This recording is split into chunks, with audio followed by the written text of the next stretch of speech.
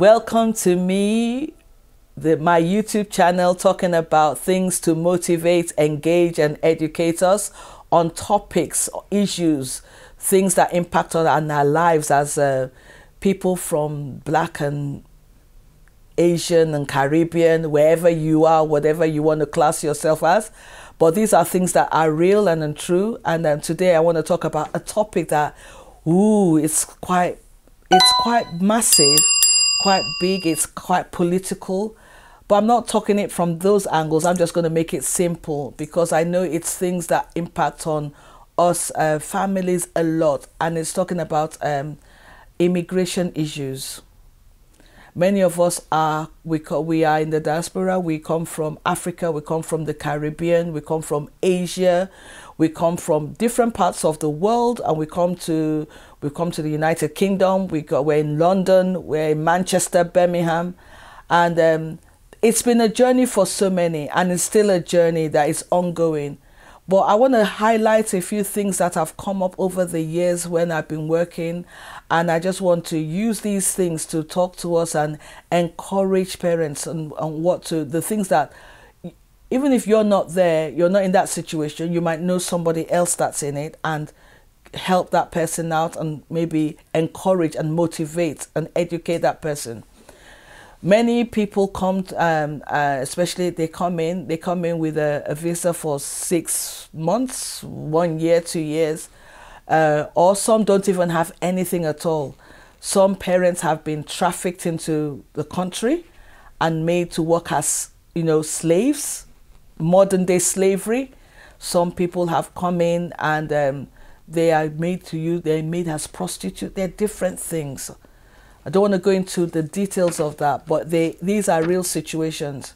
But some are just there, they just say, I want to have a better life, but they don't know how to go about it, and they just get into the country.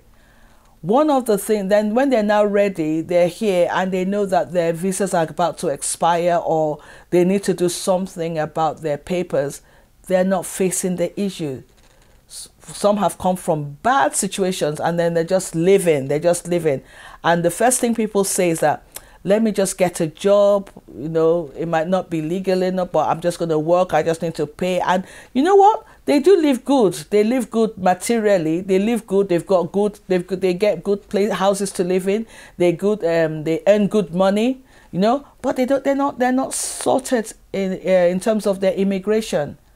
I want to let people know that the earlier you face the issue that you are not here legally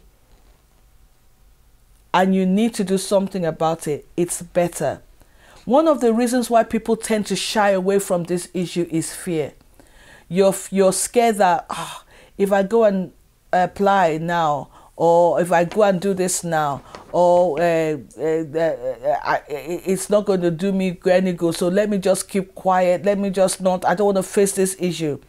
That's the reason why so many years ago people were walking on the streets and they were picked up by the immigration task force. It's not as common now, but it used to happen a lot. And what people were encouraged to do is that seek advice.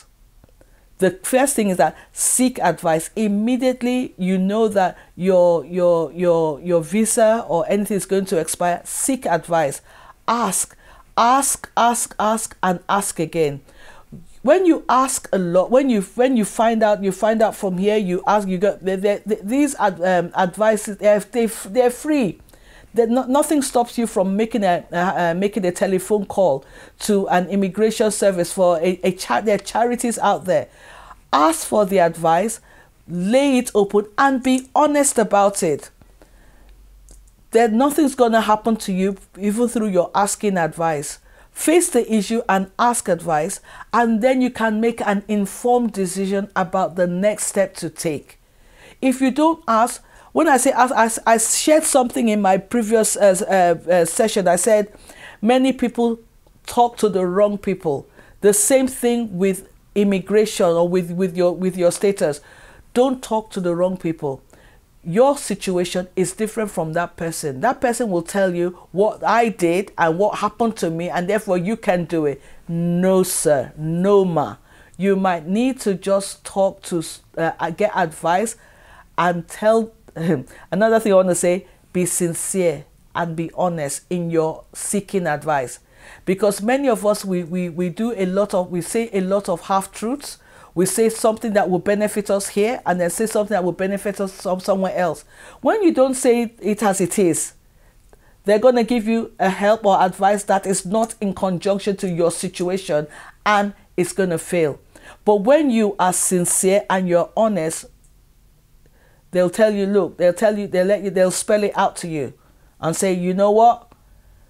Look, there's a tendency that you will be deported if you don't do it this way, or if you don't do it. I think that's better for me to know than people lying to me.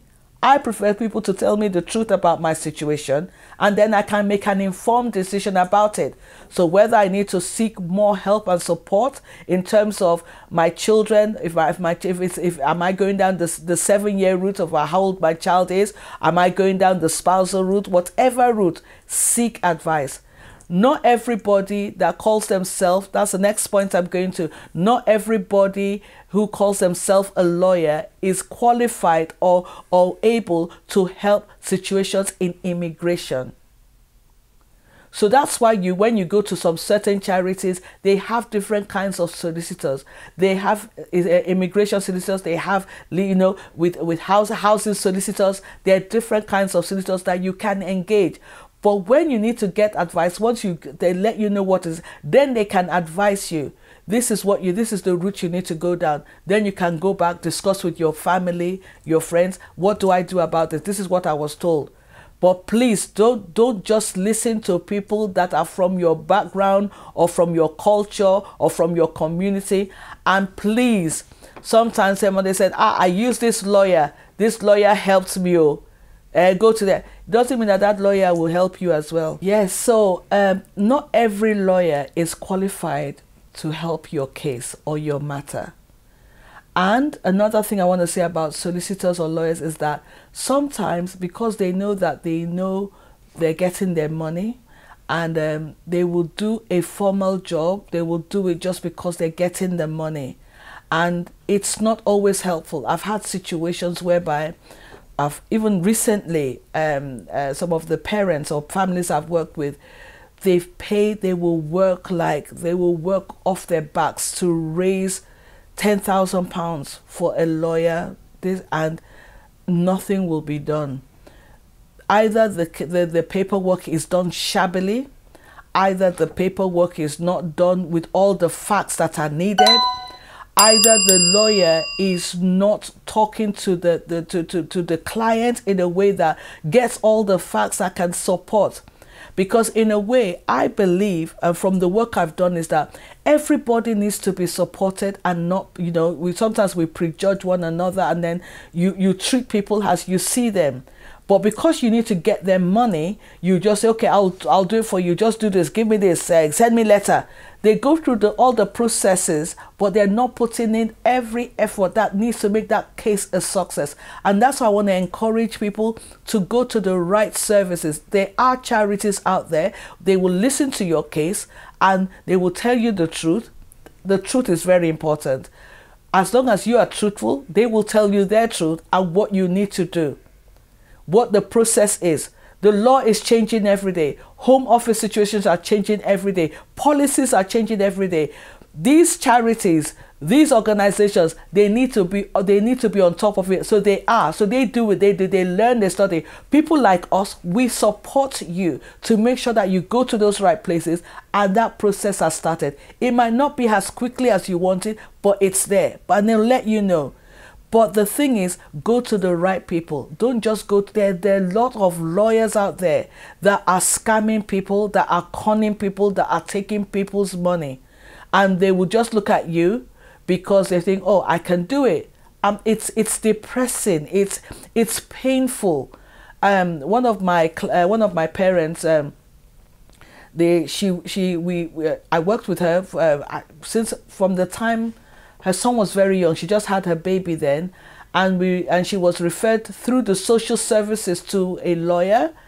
But I spoke to this lawyer, and the way he just judged it, I said, no, you're not listening. I believe you need to listen to the client. When he was putting in the thing, the way the social worker told the story was different from what the story actually was, because this parent actually was on suicidal watch. So I know her case very well, so I worked with her, but the way they handled it, it was like there was nothing that could be done. They were going to turn her down anyway.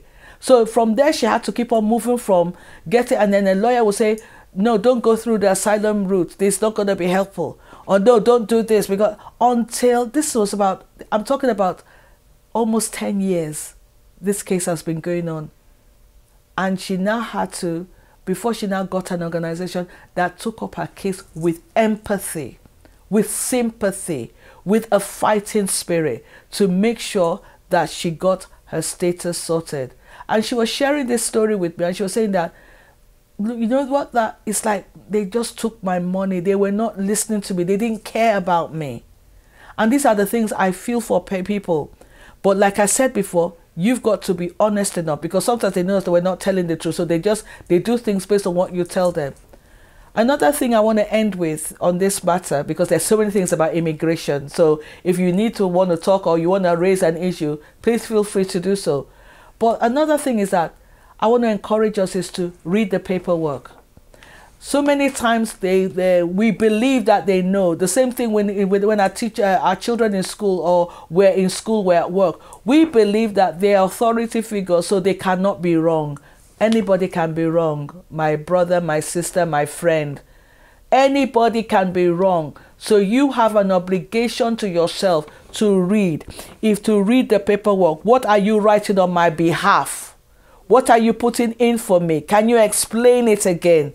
If you can't read, get somebody to read it and explain it to you. I've done this so many times. I said, so what did you put in for? Or what grounds did you put in your application? So because sometimes the grounds for putting in an application is it's negligible. It's not it at all. So I just want to end with this. It's a very big issue. It's an emotional issue. It's a passionate issue for me, because I work with a lot of families that have no recourse, that have immigration issues, and we need to make sure that we're supporting people appropriately. So please drop me a line if you want. Hopefully we can support as much as we can, or we signpost as much as we can.